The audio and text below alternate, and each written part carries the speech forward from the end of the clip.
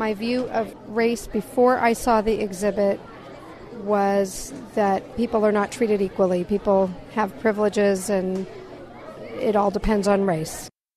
The big thing we're trying to show is that people are really not all that different, and so that race is something that's sort of made up by humans over time, have sort of created and given different groups of people a distinctive name, and that name really affects how governments treat them, how society treats them. I'm from, sort of a newer school that knows the science behind race and how it's not really all that different.